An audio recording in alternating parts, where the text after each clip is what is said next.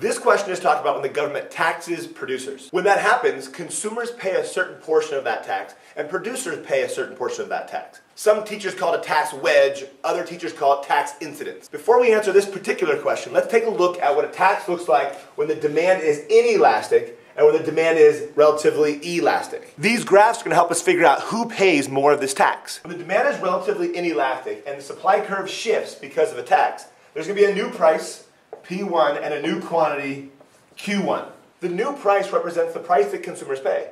But the producers don't get to keep all that, right? There's a tax wedge in between both of them because the vertical distance between the supply curves is the amount of tax per unit. The end result is that consumers pay a certain portion of this tax and producers pay the other portion.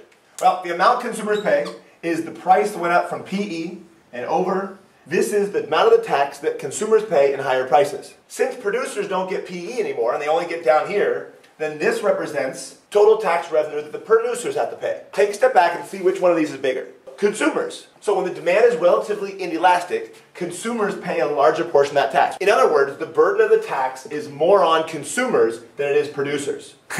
Moron. Now over here, when the demand is relatively elastic, supply shifts to the left, the new price is here, and the new quantity is right there. Producers get to keep this amount down here because they got to pay that vertical distance, the amount of tax.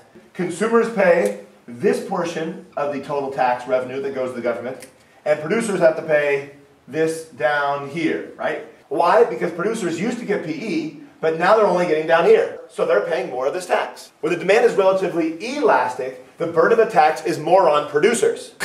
Moron, he said it again. You can show the same idea by changing the elasticity of supply. Now let's answer this question. Answer B is correct because the more elastic the demand curve, the more burden is on producers. So if the demand was perfectly elastic or horizontal, the producers would have to pay all the tax.